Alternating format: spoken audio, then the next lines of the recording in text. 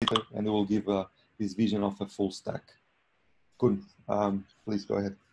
Okay, thank you. Thank you for the invitation, and thank you for the opportunity to communicate a little bit with the community with whom I've hardly been in contact so far, which are software engineers and people that really focus on software development. I'm a computer engineer, and I did almost 20 years in University of Technology in Delft. And I worked for, I think, 6-7 years on quantum computing. And I'm now in a phase where I say, okay, I've realized everything that I could look at. Yeah, and of course, there's a lot that needs to be done by the physics people. So if I make certain comments, it's never to insult anybody, but it's simply to make clear where we are and where we should go for. Yeah. So I'm indeed, as Rui said, I'm now quite recently appointed as a professor at the University of Porto. But my main goal in the first phase, at least, is to start QB. And QB is a company and whose name is inspired by Bluebee, and Bluebee.com, maybe you know it or maybe you don't, was recently bought by Illumina, which is a US-based DNA manufacturer. So DNA is a genetic profile that we all have, that we share basically with all kinds of animals, because we all come from the same kind of background or predecessors. But QB has as its main goal to develop quantum accelerators. And I will give one short example of one on which we currently are working, and I want to keep on doing that once I start living and working in Porto, because now I'm doing a sabbatical at the University of Leuven in Belgium.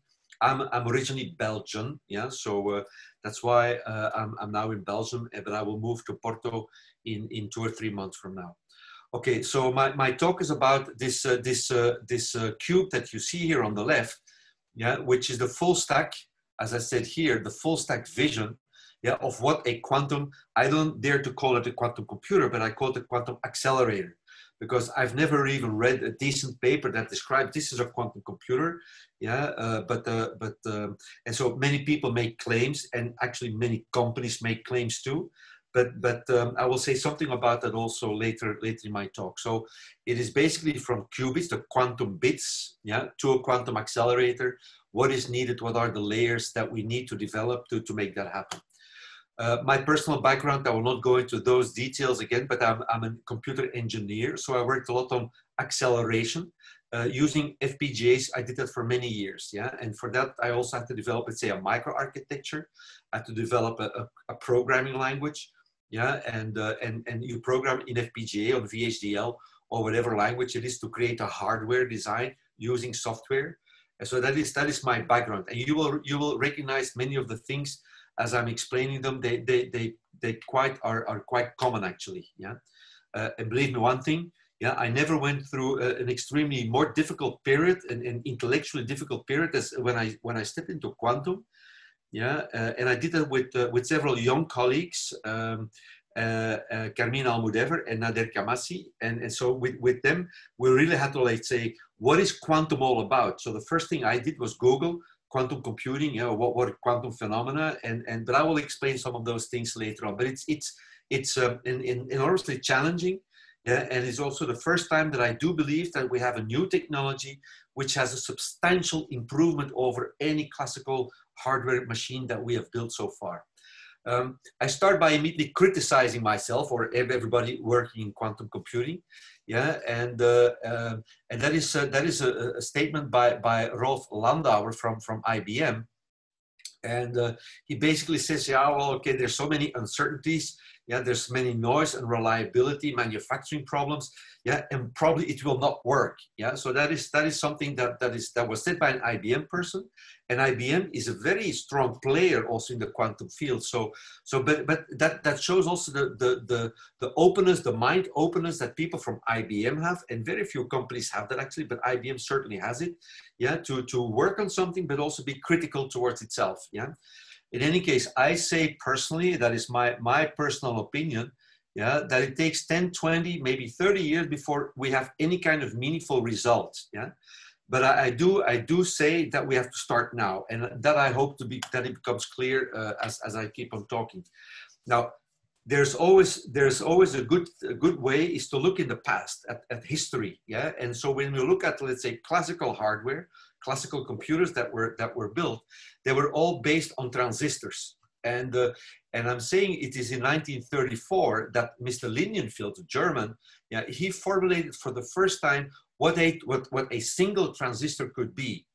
And then it still took like maybe 20 years or 15 years or whatever, but it's multiple decades, yeah, before actually the three, Bardeen, Shockley, and Breton in Bell Labs in the United States were managed to actually create an operational version of several transistors.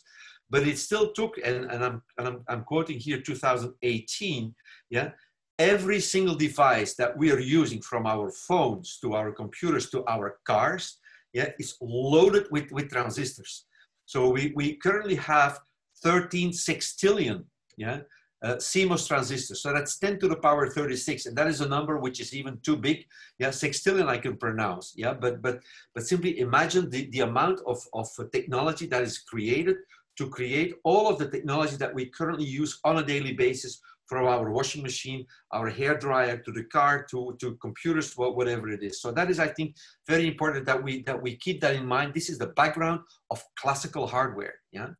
And then, of course, at the same time, and now I'm talking again, the 20th century, yeah. And a lot of these things, actually, a lot of these meetings, they happened. I'm Belgian, so I can make publicity for Belgium. They happened in Brussels because there was one big company that organized each year a big conference in which it invited physics from all over the world. And here you see Einstein, that you most likely recognize, but also Niels Bohr, the Danish physics person. Yeah, and they started discussing with each other, but mostly against each other. Einstein, he was really looking at the large phenomena, yeah, the planets and the moons, or how planets with the sun interact and how they move into one kind of universe. And Niels Bohr, he was looking at atomic or subatomic level, yeah, and he said, like, well, no, okay, it's true, maybe this relativity theory of Einstein, yeah, but I'm looking now at this very small phenomenon like atoms or smaller than atoms, yeah, and I don't see any kind of convergence of the theory of Einstein at that level, yeah. So that is actually the starting point of a discussion which still is ongoing, yeah. And Feynman, I will talk about him later, but he's basically who gave a talk, and that's around 1982, that he gave a talk that if we really want to understand this quantum physics phenomena, why not build a computer based on those principles? And that was not with the goal to make a new computer, but that was simply to have a tool that allows physics people to better understand what these quantum phenomena are all about. And I will come back to that also a bit later. Yeah. So I know I asked Rui and Shaukat, so I cannot assume that everything is known. Yeah. So I don't assume that everything is known, but I don't assume that nothing is known. So I give a very quick introduction to what quantum computing is all about. So what we know in classical hardware, yeah, so and that includes FPGAs, GPUs, classical processors, whatever it is, yeah, that's made out of bits, zeros or ones. It's an exclusive OR. So it's either your bit is 0 or it has the value 1. And that is indeed an exclusive state, yeah. And in quantum, we do basically the same thing. Well, we have a different notation, yeah. That's Dirac notation. That is a way for the physics people to separate themselves. Yeah, but that's fine. It makes a lot of sense actually to do it in this way. So you also have a zero quantum bit and a 1 quantum bit, and then of course you have this vertical sign and the bigger down, but can be also the vertical sign can be on the right, and then the smaller, the bigger down sign can be on the left. So these are just notation things. Yeah. You say, okay, but that seems to be, oh, there is also an OR, and then you say, yeah, hey, Mr. Koen, what is the difference? Oh, there is a difference, because we can also simply combine the 0 and the 1 in one particular state, and that is what we call the superposition. That is what I represent here, yeah, with the superposition, where 2 bits, yeah, quantum bits, and that's why we call them qubits, yeah, quantum bit is called a qubit from now on, yeah. So whenever I mention quantum bit or qubit, this is the notation that I'm assuming. So when I put them in superposition, that means I have a new qubit psi, yeah, which same notation, the square, the direct notation, yeah, that consisting of the 0 and the 1 component, but there's also something else. There's the alpha 0 and the alpha 1. And that seems to be, oh, why is that? Well, these are parameters. These are what we call amplitudes. And I will come back to those amplitudes because they are extremely important. If we get a result at some point from quantum calculation, it's usually the amplitude that we have to look at, because the zeros and the ones, yeah, is like the base state. It's either in the 0 or the 1 and the 1 state, or it can be plus and minus. So we have two base states in principle that we use in quantum computing, is 0, 1, or plus and minus, and always with the same kind of direct notation. Yeah, the vertical line and the bigger than sign. Yeah, in plus or minus. So these amplitudes, why are they important? Because these are the ones that undergo changes whenever we make a quantum operation. Yeah, and I will say something about those quantum operations later on. Yeah, but this basically means either you increase the alpha 0, and therefore you may decrease the amplitudes of other qubits. Yeah. Or you decrease it and increase it. That is how there is some kind of varying a game going on between these amplitudes and between the qubits related to these amplitudes. And at the end of your quantum computation, your quantum algorithm, yeah, you need to do a measurement. And I will say something about that measurement too, because and I'll come up with alternative plans, right? Because if we're really looking at the quantum physics phenomena, yeah, in which I have these quantum bits of these qubits, and I'm manipulating these alphas, so these amplitudes, yeah, then this is usually how one qubit looks like, yeah, and then I can rewrite these amplitudes, yeah, rewrite it in this particular way and this one in this particular way, so it's square brackets, so that's absolute value, and then I square it, and of course together that means it's 100%. So I always get the quantum state, which is always going to be true, but I don't know how much is going to be based on the 0 part, on this part, and how much is going to be based on this part. In order to know that, we need to measure them. Yeah, that is what we call here reading out the information or measuring them. So that's why I drew here an eye. Yeah, and that is a specific thing in the quantum physics world. There is no way in which we can formally measure whatever the quantum state is without actually destroying the superposition in which we place them. Yeah? Because now I have one qubit which has two layers, yeah? So the 0 and the 1. But when I do a readout, yeah, I basically destroy either the 1 or I destroy the 0. So I get, with a particular kind of probability, I can do measurement in which that gives me the 0 result or the 1 result. Yeah? And that's why at the end of any quantum computation, I get an indication that this is either the result, yeah, or, and that is an exclusive or, this is the result. And the fact that we have to do these measurements in this particular way, yeah, that means we're doing non-deterministic computing, because if we execute an algorithm that you've all already been programming your entire, well, many of your years in your professional life, yeah. You run it once, that's good. You run it twice, but it gives you the same result. Yeah, there may be some minor differences in the rounding or whatever it is, but you basically get always the same kind of result. Yeah, when you run it in a quantum computing context, yeah, then you may end up, let's say, with X%. Let's say I'm going to make it 20% cases, I will get this result, and in 80% of the cases, I will get the 1 result. That is what we call non-deterministic computing. That means that every quantum software, and for you people that's very important, needs to be run more than once, maybe 5 times, maybe 10 times, maybe 100 times.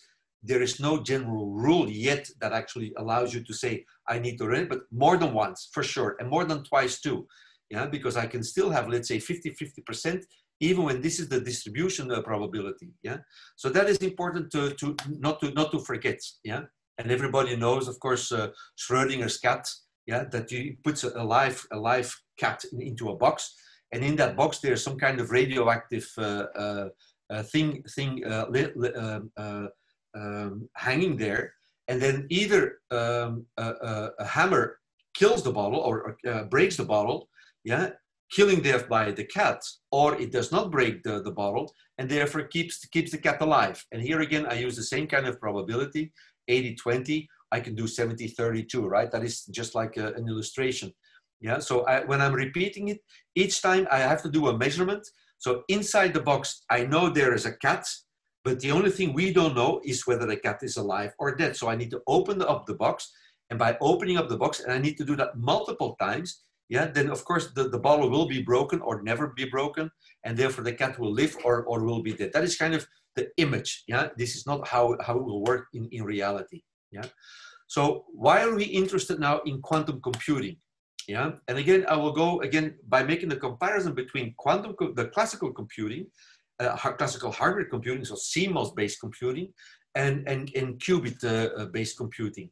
And here you see again, I have my 0 bit and my 1 bit, classical bit, yeah, and I can combine them in any particular way, and you see that they are separated by the exclusive OR. So it's either 000 or 001 or 111.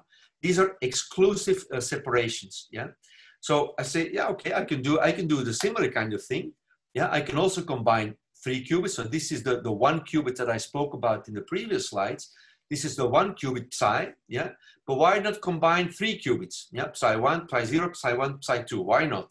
That means I'm combining, yeah, 3 qubits into this Dirac state. Yeah, so I have 000, 001 up to 111. These are the qubits that I have. And each of those qubits have their particular kind of amplitude. A of alpha 000, alpha 001, yeah, until the alpha 111, yeah. And so what you see here is again, the difference between quantum and CMOS-based computing is the AND operator, yeah. So that means it's and in this 00 state, and in this one, and in all of the others. So I'm 2 to the power 3. Yeah, that's why I write here 2 to the power n. I'm combining 3 qubits, so that's 2 to the power 3, which gives me 8. That's why I have 8 different kinds of quantum states, yeah, with 8 different kind of amplitudes related to every base state in the 3 qubit dimension that I'm looking at, yeah. And so this immediately gives you an enormous leverage, because what is specific about quantum computing, yeah, and I will criticize myself about that, yeah, later on, yeah, but no, by proposing an alternative, yeah, a short-term alternative. So when I do a quantum, let's say, implementation on qubits, yeah, on physical qubits, then, and I'm executing, let's say, this particular equation, yeah, then I will go in all of these layers in parallel, automatically. I don't need to do anything. And for software people, and even computer engineers, I say like, wow, this is incredible. I don't need to program anything in a parallel way, because the parallelism is something you get for free from the quantum physics. Yeah, there are, of course, a lot of bits, yeah, or things that don't really work, and I will come back to those too, because we are absolutely not there yet. But the principle is basically true, that we can execute all of these things in parallel by one execution of this equation that we have, yeah, and we don't need to parallelize anything. So let's compare it now a little bit to classical CMOS. Yeah, this is a graph that you can find on the internet. Yeah. And I'm basically only interested, so this brown thing are the transistors. And that indeed follows Moore's law. So it doubles every 16 to 2 years. Yeah, it kind of doubles the number of transistors that we have. So that is kind of a straight line on an exponential curve here. Yeah? Let's not forget, this is an exponential curve. So it's 10 to the power 1, 2, 3, 4, 10 to the power. So it should basically go, yeah, it should go something like this, yeah, if you really were to draw it in a correct way, yeah, but that's why we have these scales that makes things a bit easier. So the black thing is then what I want to look at right now, and it took, let's say, until, let's say, 2007, yeah, before companies like IBM, but let's say also certainly like Intel, decided that they have to move, let's say, in multi-core kind of thing, yeah. And multi-core for Intel was simply say, oh, I have one processor, oh, I'm going to add a second one. And we make it into 4 and then into 8. And that is how, yeah, but they realized also that this never really scales up the compute performance. So that is basically what they try to do here. And then they decided, oh, it's not homogeneous multi-core, but it's heterogeneous multi-core. So GPUs, TPUs, yeah, even now FPGAs, because in 2017, that's somewhere around here, they decided to buy Altera, which is a US Xilinx, a US FPGA manufacturer, and they spent multiple billions to buy that company. So you see how important this diversity in the compute power is. And so my vision, my personal vision is, and that's why I'm starting this QB thing, yeah, is that we need to make quantum accelerators, yeah, and that is what I will be talking about later. Now, this is again another way of expressing the performance of, yeah, and I see this as kind of an error in my slide, but okay, these are simply the four qubits, yeah, that I have at the lowest level, but that's fine. Yeah, you simply see there's a rapidly growing exponential curve here, because this is also an exponential curve here on this side. Yeah, and here we can go. Let's assume that we can go up to 300 ideal qubits. So the things that really stay perfect. Yeah, they do whatever it is that you want it to do. Then this results in a number that I cannot even express myself. But I read somewhere that this is a number bigger than the estimated number of atoms in the known universes. So not only in ours, and that means on all of the planets in our own universe, but there are millions of universes. So that is how big the number is, and that immediately shows what the potential compute power is of quantum. Yeah, but especially we're not there yet. Let's be very clear. So where are we now in terms of where are we now in terms of, let's say, the overall community, all the scientific communities worldwide? And that is why it's an open invitation to everybody who is wanting to do research, software, hardware, mathematics, yeah, setting up your own company. That is you're invited. So computer engineers, yeah, I put ourselves, yeah, below these particular two dotted lines, yeah, and of course I do mention mathematics people, because if you don't express it in correct mathematics, then you will never get a correct result, yeah. And it's tensor mathematics. I may explain certain about things, but anyway, that would go too far. Yeah, but so I've been 7 years, 5 years. I've been working with quantum physics people, yeah, in this part, yeah. And now we can easily go do a microarchitecture for 150, 200 kind of real qubits. So actually the bad ones, I will call them bad ones, yeah. And that's basically, but they're nobody's there. Yeah, if you read about what Google is doing, and not to insult anybody here, yeah, but they were maybe at 70, 80, sometimes they claim 100 and something, yeah, but in Delft at least, they're at 17 qubits, yeah, and the goal is to make one logical qubit, yeah, around 49 qubits. Again, I will not explain all these things, but that basically means we're still nowhere, yeah. So we're very far away from anything that is useful by industry, by society, or anything. Yeah, so that's why I recently made the move into this side. Yeah, so it's 2020 now. We're somewhere here. Yeah, so this is where I think I want to be now as a scientist. Yeah, and still work on the mathematics, the full stack. Yeah, with computer science people, with software people. That is what I think we should be doing.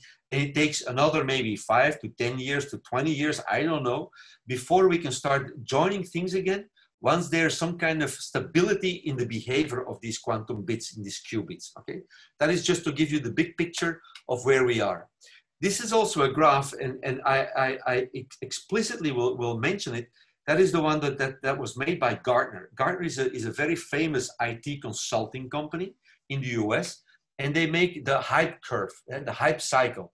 And you see here in red, you see quantum computing, yeah, and you see all other kinds of technologies that are people are super enthusiastic about, to put money into it, and yeah, until you reach a level, and then you see, wow, it doesn't keep on growing, it keeps actually going down, because now the complication really pops up, and we have to solve all of these complex problems. So a lot of people step out of all of these fields, yeah, and it's only very late that I think universities, like where most of us belong to, yeah, that's why we have to persist in keep on investing into that hardware and in the technology, such that we will pick it up, yeah, and start realizing real useful applications. So that's why this is a graph, and you can find quantum computing that it starts somewhere here, and you see it growing up and rising and rising. So we're basically maybe 2, 3, 4 years away from the top, reaching the top, yeah, and then there's a steep decline. And that is that you have to be very careful about that you're not discouraged by that decline, yeah, because there's still an incredible kind of opportunity. Now, I already mentioned the transistor people from the CMOS world, yeah, and here I'm simply showing 6 examples, and I will not go into any of them. Yeah, 6 examples of what is currently used to make qubits, yeah. Trapped ions, graphene, Majoranas, NV centers, so diamonds, yeah, and then so ion traps, semi and superconducting qubits, and there are even more, yeah. But that basically means like we're in the pre-transistor phase, so we don't really even know how to make one good qubit, leave alone 1,000 qubits, millions, billions qubits. We don't even know that, yeah. So that is where we are right now. Yeah, here you see all the companies that were created, yeah, and you know most of them, of course, yeah.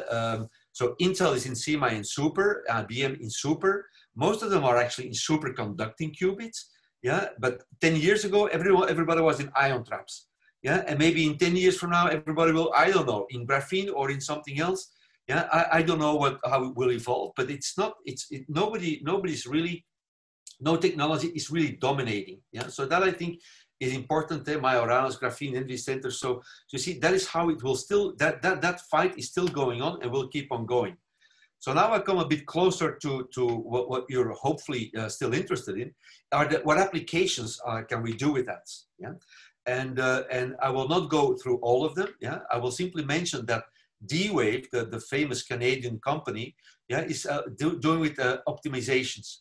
Yeah, they claim to already have thousands of gates or qubits, yeah, but nobody really knows what these qubits are. Nobody, yeah, and it's like one big secret, yeah. Even though companies like or organizations like NSA, they buy these D-Wave machines for $10, $20, $30 million, yeah, just to use them.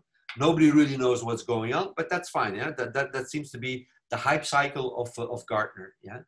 And there's a lot in chemistry that is going on, yeah. And I will say something at some point later today about DNA, but I will simply say something about also encryption, yeah, because we do have usually from the US, when science was funded, it was through the DARPA, Defense Agency Research Program. Yeah, but now it's IARPA, the intelligent agencies. They're the ones that are putting a lot of money into quantum logic and in quantum hardware.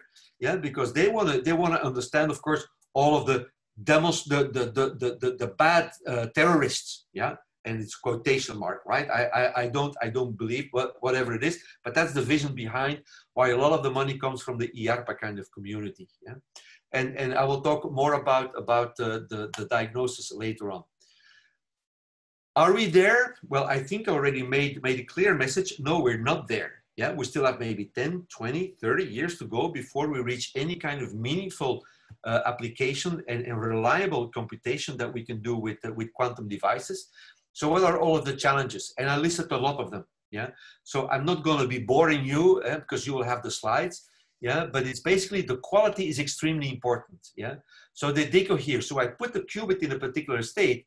And then I'm talking about nanoseconds, and a nanosecond is like 1 billionth of a second. So it goes bam into the ground state. Yeah, we have wrong gate computations. Yeah, these are single qubit gates. These are rotations, some kind of football. Yeah, in 3 dimensions, and either you overshoot or you undershoot.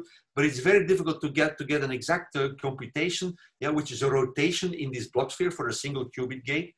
Yeah, and on top of that, we only have very small number of qubits, real qubits, physical qubits. Yeah. On top of that, yeah, this is maybe I do want to highlight again.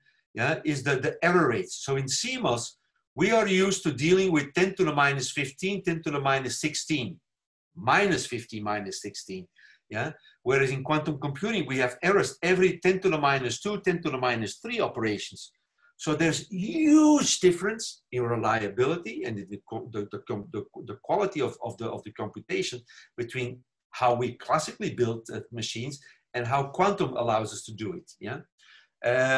Of course, there's analog versus digital. Yeah, I will not talk about that right now. Yeah, but quantum applications. Yeah, there are hardly any kind of quantum applications that are currently being developed. So that is again an open invitation to the software software people, yeah, to start looking at various kinds of applications and start developing languages and algorithms for that. Yeah. Oops.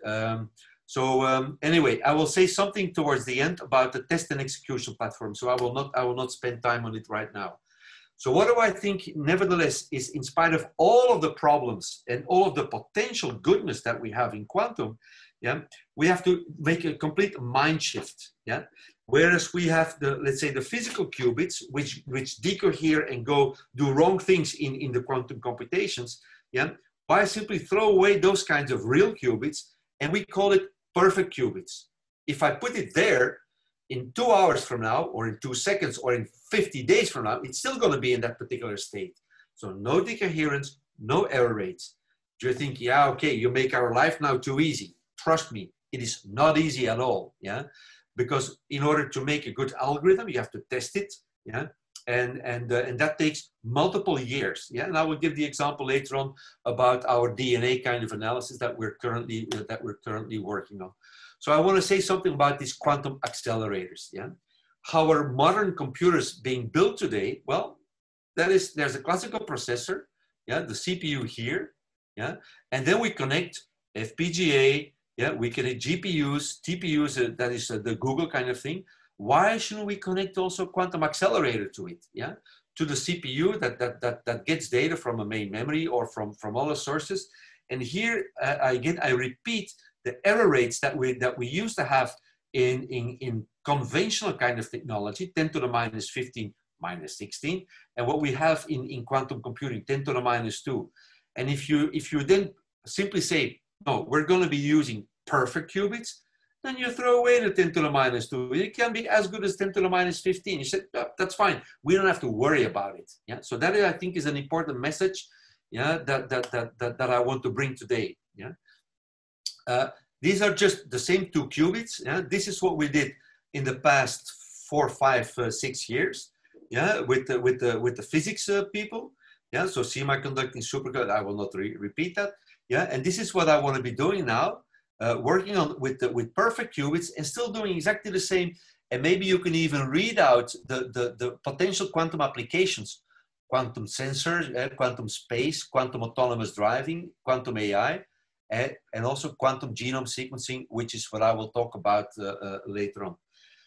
Why am I showing this particular thing? Because that was last year in September, yeah, because I was trying to get yet another, for the 4th time, I think, for yet another project submitted to the quantum flagship. You know, that these huge quantum, these flagship kind of initiatives that EU, the Europe takes, yeah, in the human brain and graphene, and now the 3rd one I think is in quantum. Yeah, and I spoke with actually the EU responsible of the quantum flagship, and you know what he said? Yeah, that even the 10 to the minus 2, yeah, is exaggerated, because if the physics people are honest, yeah, then they would admit that even the 10 to the minus 2, 10 to the minus 3, it's very difficult for them to achieve that. Yeah, and it simply shows, like, and that does not. There's one bad thing. That does not mean I get more money. Yeah, no, absolutely not. But this simply means that the realization is really popping up, that people specialized and responsible for the quantum flagship, they realize that, oh my God, we're nowhere. Yeah. So keep that in mind. I will come back to that. I give one example because, yeah, otherwise everybody gets demotivated. So I have to motivate people to show something. Yeah, well, the compute power is still incredible. So let's simply assume that we have a 2000-bit number, yeah, that we need to factor. So what are the factor components that, when multiplied, give us a 2048-bit number? Yeah, and let's assume that Germany and the Netherlands are no longer countries, but they're completely united. They're one big data center. So around 400,000 square kilometers, just one big computer center. Yeah, no single house, not a street, nothing. Yeah, and we're talking here about many people that live there. Yeah, and let's assume we have this Chinese supercomputer, or it can be whatever it is. Yeah, that is filled this 400,000 square kilometers. How long would it take to compute classically? Yeah, with that supercomputer, the factors of this 2048, it would take about 100 years, an incredibly big budget in trillions. Yeah, so that is 1,000 times a billion. Yeah. And it would basically consume all of the energy of the Earth in 1 month. So I basically say, like, okay, you can never do that classically, yeah?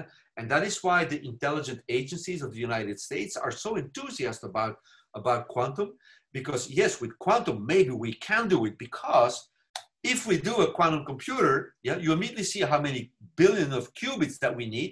This is a huge amount, yeah? And there, we can use Shor's factoring algorithm. Shor is a professor now at MIT, and that would take about an hour, about a day. So you say, like, okay, that is why we really need to have a quantum computer, because it's going to break. It's gonna break all of the codes, so that no terrorist, whatever it is, yeah, or bad person can do something against the United States or against whomever it is. But simply that shows again how big the compute power potentially is of quantum, yeah? And now where are we? Well, we are still very far away, because we need to make all of these layers, yeah? And so I show here the 5 layers that we still have to make. Basically, this is one that we have, yeah, that we made ourselves. Actually, we have implementations of all these layers, yeah? Let's be very clear, yeah? That I also want to share at some point, yeah, with anybody who is interested in making that move, yeah, because you don't need to make your own language, yeah, because we have our own programming language, and I will say something about that later. We have a microarchitecture for sure, yeah, based on qubits that are perfect qubits, and we can execute that on our own simulator, so that we can get results too. And by the way, these are exact results. I will come back to that later. So if you're in software, you know you're using compilers, the language, programming language compilers, and so you have either the host compilers, it can be Intel or an IBM or an ARM, yeah, which used to be European, but now it's Japanese, I think. Yeah. Oops. Oh wait, now we go. Yeah. So this is the host compiler, because any application always consists of, let's say, classical logic that needs to be run on a classical processor, and we'll have quantum logic. And the quantum logic, let's be very clear, is always a combination of classical logic, so if then else, the for and the while loops, plus quantum gates, yeah? And then you can still separate them in virtual, yeah, in logical and physical. And physical, we've been doing that. We made all of the tools the physics people need, yeah? So now we're mostly looking here at the virtual level, yeah? And so we're basically here now, yeah, and the quantum physics people are there. So you can imagine there's a huge difference between those different layers and between those communities too, yeah. And again, I will not explain all of these aspects, but basically we go up to there, yeah, yeah, and we were up to that point for the physics people, yeah. We worked on fault tolerance too and things like that. Yeah, but now I don't want to be doing that. Yeah, let them first solve the physics problem, and then we can think about making logical qubits and whatever it is. Yeah, so this simply sketches the big picture of what a quantum compiler looks like, and we base it on, we call it OpenQL, which is based on OpenCL. Yeah, and that produces let's say a quantum assembly, the sequasm here. Yeah, that at some point can be translated into an executable. That's why the E pops up. Yeah, there's an E here, executable, because we worked on microarchitecture for superconducting qubits that we have up to 17 now, yeah, or semiconducting, and we have 1. Yeah, that's for Intel, 1 semiconducting. So that's something to say, okay, sure, and we can go up to 100 and 250. That's fine. We can all support that. That is not a challenge anymore. So we say, okay, this for us is not where we as computer engineers, computer scientists need to be active. Yeah. So this is where we are now focusing on in our future couple of years. Yeah? Again, to simply give you an overview of the language, yeah, it is based on OpenCL, which you may use from this GPU kind of programming language. Yeah, as all the classical object-oriented if, then, else, and while and for loops. Yeah, we're also using a database to store our data in, so that we can analyze and visualize the data. Yeah, we have also we're making a library of quantum gates. Yeah, and we're talking here also about quantum object, because this is programming, right? This is an object-oriented language, OpenQL. So of course we need to be able to represent qubits, we need to represent amplitudes, we need to be able to represent and model the quantum gates, single or two or more qubit gates. Yeah, and we need to be able to do measurements. Yeah, these are all the things that we need whenever we do something in software, quantum-wise. Yeah, and of course we need to generate our OpenQL compiler generates all of this the sequasm, yeah, which will run in the microarchitecture, and that we can also send to our simulator, our quantum simulator. Yeah, that is basically what OpenQL is all about. So again, what the physics people are doing is below here. Yeah, and what we're now doing is actually below the line here. So that's why I emphasize here we're working on perfect qubits. Yeah, industry, society, and anybody who is interested in that can actually start thinking about those aspects. So let me give you one particular example. Yeah, about genome sequencing. Yeah, and maybe you may have known that, or maybe you have children that are doing medicine as a studies. But they will get everything now based on the genome, on your genetic profile. And anything from now until, let's say, the next decades will be based, everything in medicine will be based on our or your or mine, a genetic profile. And so there is a process, yeah, that we call this genome sequencing, which is basically looking at whatever you have, and then put that into a particular sequence. Yeah, and I will come back to that in a second. Let me first introduce some of the notions that you need to know before you really understand what this genomic computing is all about. And I will not go into the details of the algorithm. Yeah, I had the master student who's now doing his PhD with me. Yeah, Aritra, and he made the genome sequencing in the quantum way. Yeah, and now he's looking at genome analysis. Yeah, so whatever it is, you need to know something about DNA and RNA. I will not even pronounce what these things mean, but DNA basically means it's your overall long-term genetic profile. And the RNA is actually something that you can make out of, well, actually the source of DNA is the RNA. Yeah. And so the RNA is now made to make proteins, and these proteins, these are components in your body that will maybe become your lungs, or that may become certain kinds of your bodily function. Yeah, but that is why we need to know something about DNA and RNA. Yeah, whatever we do in genome sequencing is basically the DNA, but it can also be done on RNA. Yeah, so there's something like the genotype and the phenotype. The genotype is the entire set of genes you or we all are carrying. Yes, your overall profile.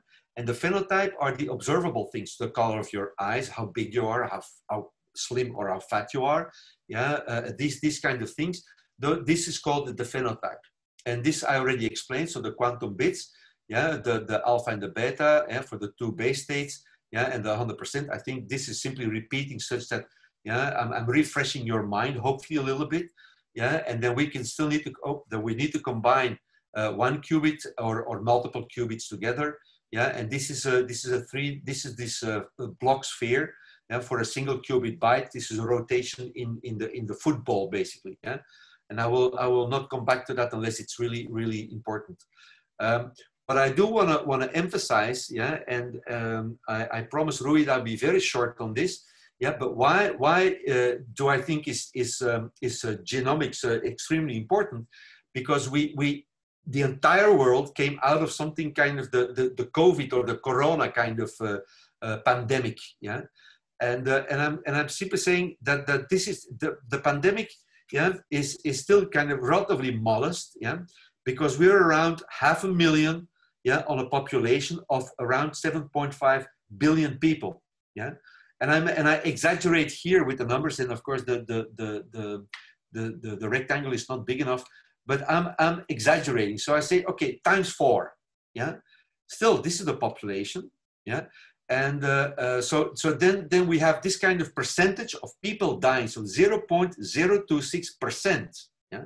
Now, if you compare it to something that happened 100 years ago, 1919, well, that was called the Spanish flu, and there 50 million people died on a population. I make it 2 billion, but actually it's 1.5 billion. Yeah, but I want to make sure that nobody can blame me that I'm using the wrong number. So I exaggerate the numbers in a direction which are not pro me. Yeah, but then you have around 2.5% of the people worldwide dying.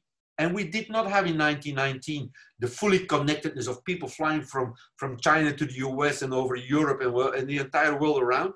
Yeah, that went through boat or whatever it is. So we didn't have, but still the death rate is 50 million people out of 1.5. And now we only have like 500,000. Okay, make it 2 million. Yeah, out of 7.5 billion people. So simply to show that where we are is somewhere in this red square. Yeah, we don't know whether we're going to be here or whether we're going to be there. The Spanish flu is clearly here, yeah, with the 50 million people, yeah. And where are we going to be? We don't know. So this is rapid spreading and going that direction. This is rapid spreading, shows here, yeah. And this is more deadly. So the higher you are, the deadlier you are. So that's why Spanish flu is pretty high, but we still have bird flu, Ebola. Nobody seems to talk about Ebola, yeah, yeah. We had SARS a couple of years ago, also very deadly.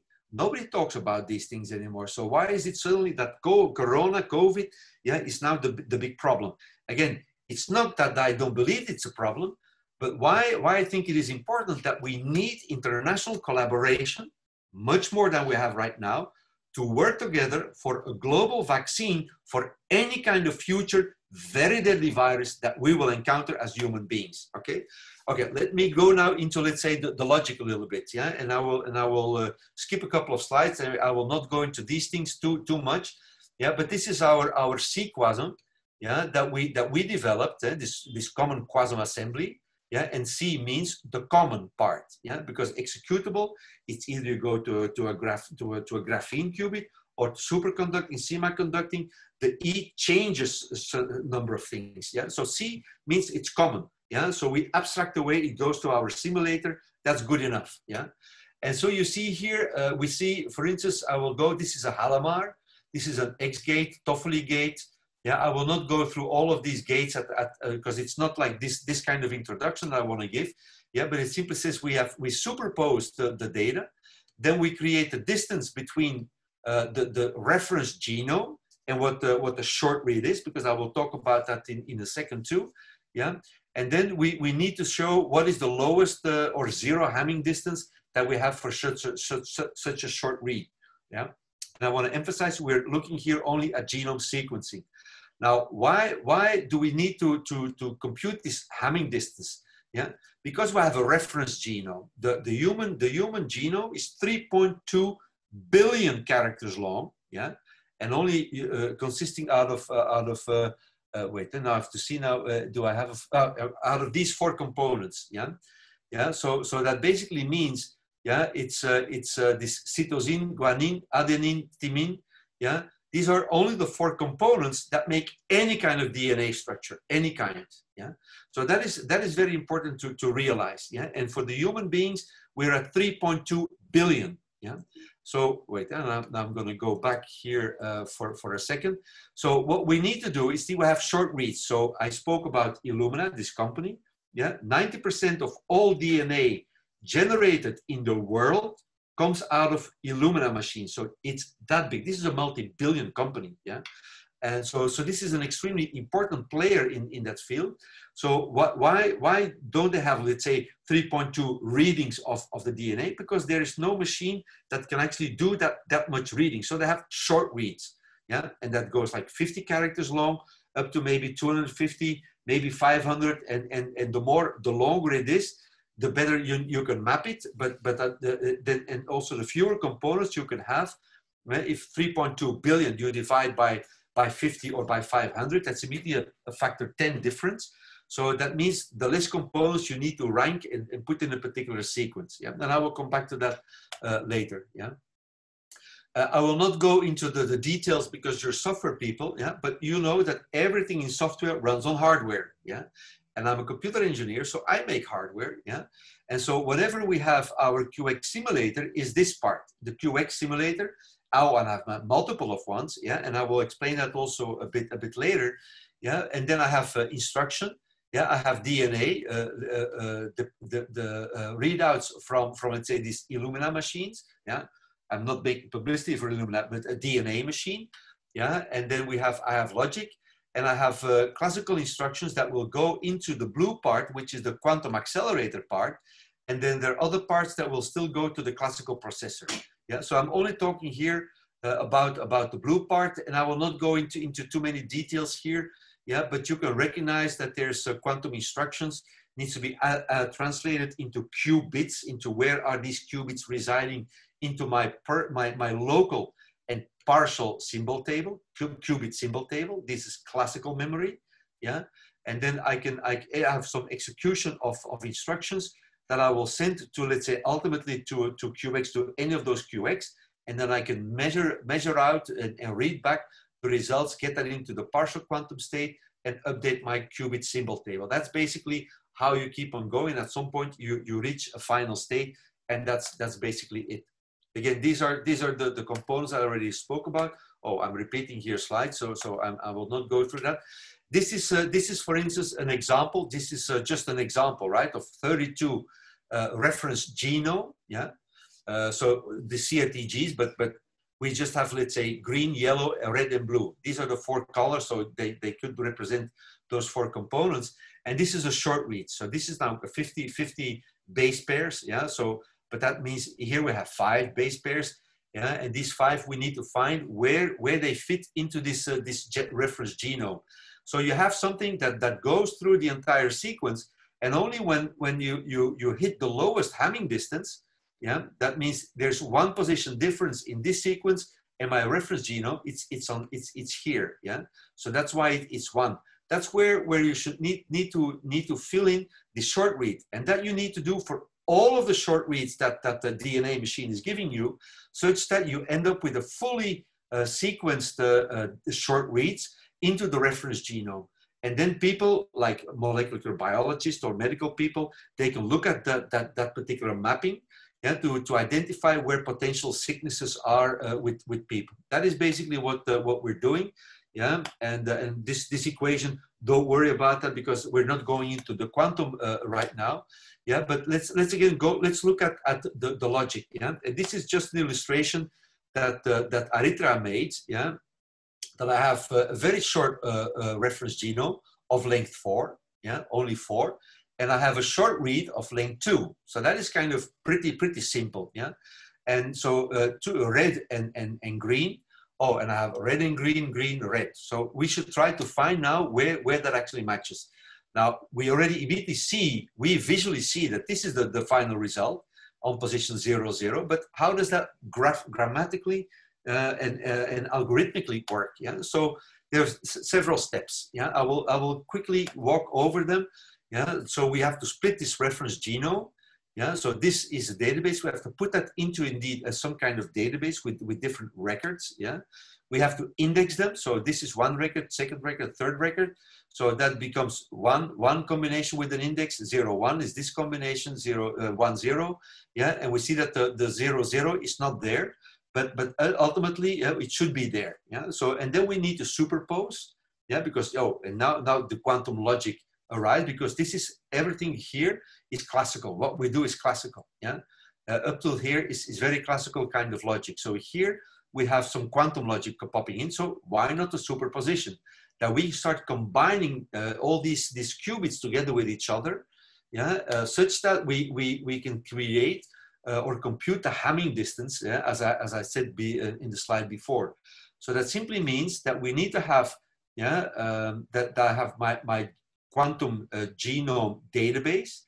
This is my short read of my genomes. And this is again a database, yeah, but the colors is different, yeah. You see here, because this represents the Hamming distance. Here I have the DNA, well, 0, 1, 1, 1, 1, 0, 0, 0, yeah. And these are, they may seem the same, but no, they're colored differently, yeah, and because they represent the yellow. Yellow means it has the same Hamming or zero Hamming distance, so a good Hamming, so a very perfect fit of the short read with this particular reference genome, yeah, and then here you see that it will differ, yeah, when it's fully yellow here, that means it's a perfect fit, yeah, because if that means with the zero is connecting to this zero, and this one is connected to this one. So that's why the Hamming distance here is 0, and the Hamming distance there is also 0. So that is a perfect fit. And then I do, yeah, but I have to go through the entire database. So it's this 0 with this one, yeah, and this one with this one. Oh, with this one, that's good. That's Hamming distance 0. So that is a perfect fit. But here I still have a difference 1. So that is wrong. Yeah, and that I have to do with all of the other entries in my genome database, my reference genome database. So that's why here I have 2 differences, and here I have 1 difference, which is this 0, yeah, with this 0, and this one is different. That's why, yeah, there is no yellow here, but it's a 1, yeah.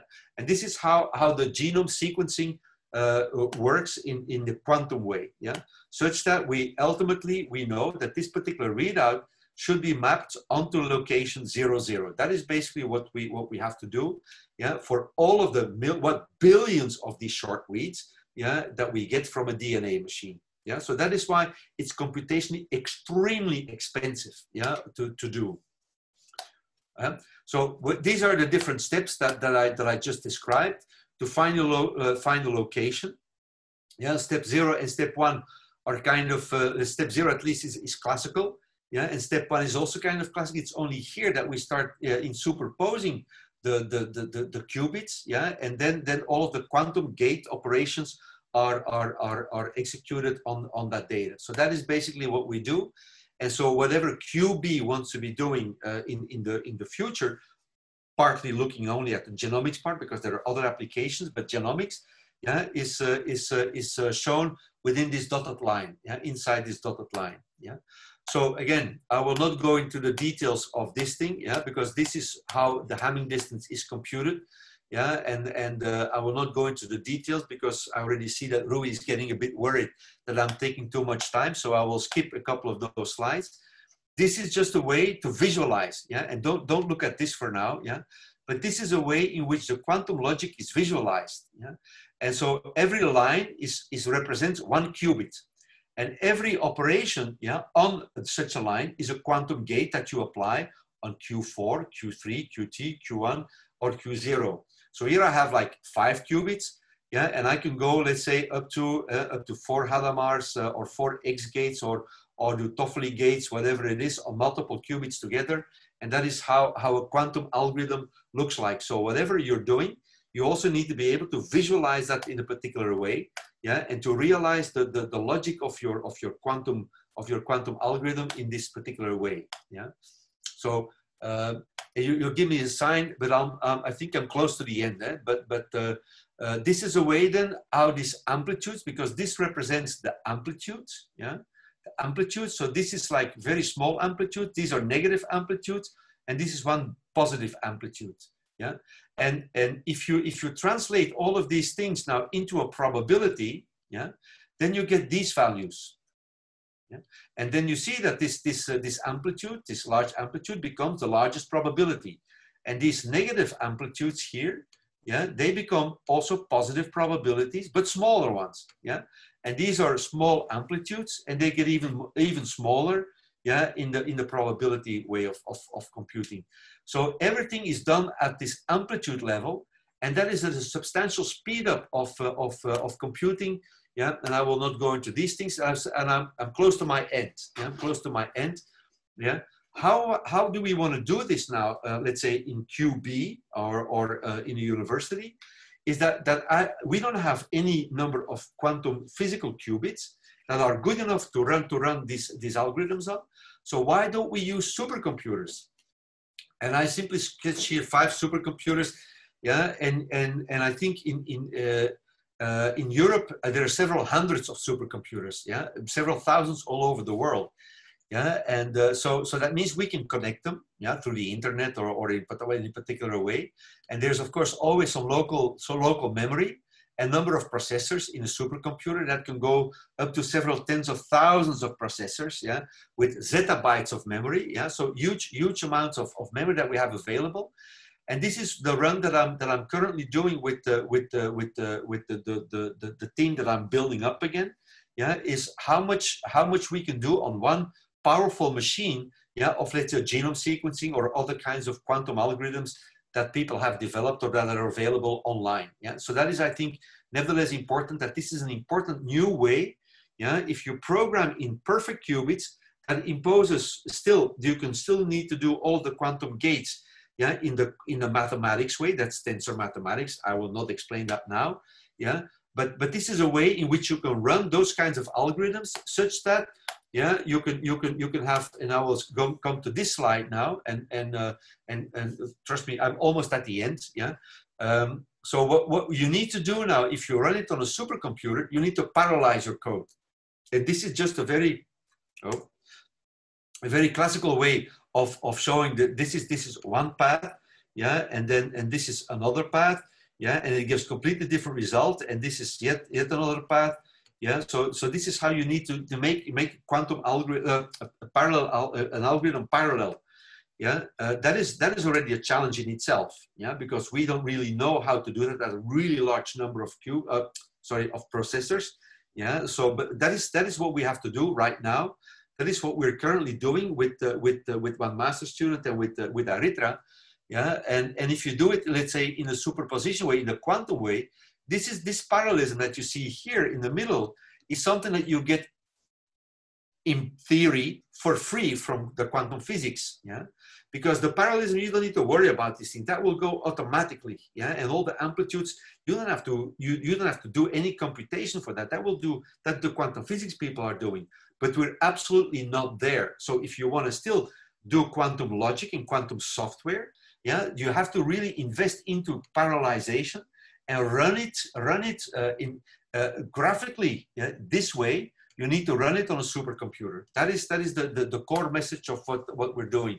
So that basically means that whatever I'm currently doing is simply in this green box, yeah, and everything else is what the physics people are doing, and that's fine, yeah. We did a lot of things here. We did a lot of things, fault tolerance, simulation and implementation, and now this noisy intermediate scale quantum, yeah.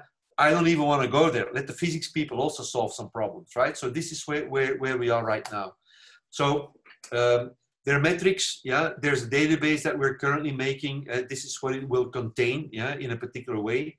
I don't have time to go into the details right now, yeah. But this is nevertheless, these are all the features that we need to look at, or you software people need to look at, in order to understand how the quantum software looks like, yeah, what kind of microarchitecture we would need. That's what I'm looking at too, yeah, how to expand our language, what the microarchitecture is, our quantum simulator, etc. How can it execute all these things? So in conclusion, yeah, that's really my last 10 seconds, yeah. We still have to wait 5 to 10, maybe longer years to have a quantum operational kind of release. Yeah, and so, but we still have to think about all of the problems, the applications that we want to be running on those quantum devices, and that takes 5, 10, maybe also 20 years. Absolutely, yeah. And I simply want to highlight that I'm currently writing, on request. Oh, yeah, yeah. Oh, sorry, I have to. Yeah, I'm currently writing a request by ACM. You know ACM, maybe not there, but ACM asked me to write a paper on quantum computing, 40, 50 pages, and I'm almost halfway, yeah. But it's going to be released most likely in September, yeah. Such that this is a community, the paper that will describe all of the layers, and what I want to make available for colleagues like you, yeah, that are interested in stepping into quantum software. Okay, thank you very much for your attention. Okay, thank you, Koen. Now we move to Q&A. Are there any questions to Koen? So you can either, just speak up or write your questions either in Slack or here in Zoom.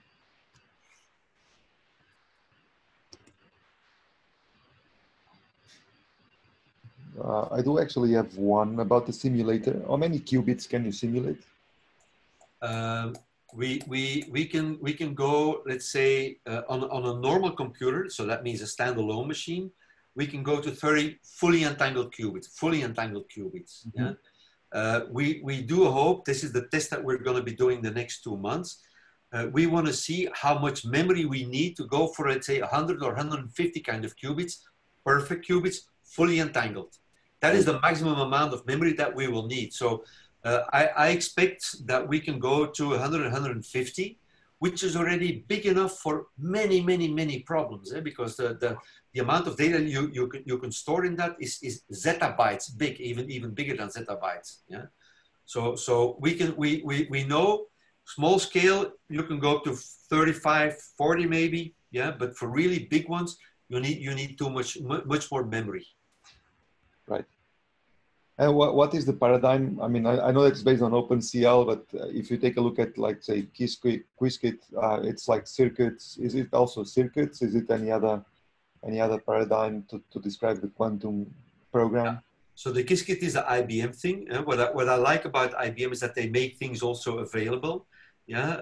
Of course, you can only run it. Let's say you can run it on their simulator, but their simulator always has a particular kind of topology. Yeah. A very strict kind of topology of how many qubits and how they are related with each other. In principle, we say, we can also impose many restrictions because that makes our life easier, but your life much more difficult. Yeah. So we say we don't care about the topology.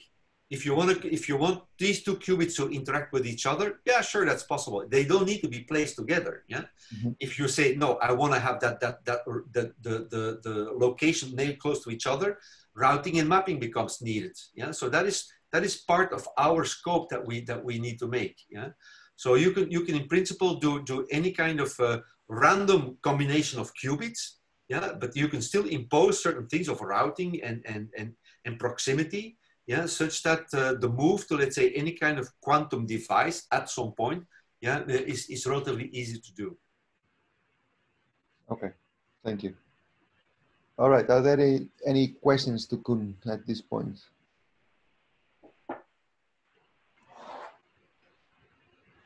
I don't think so. Okay, once again, thank you, Koen, for the interesting keynote. Okay. Now,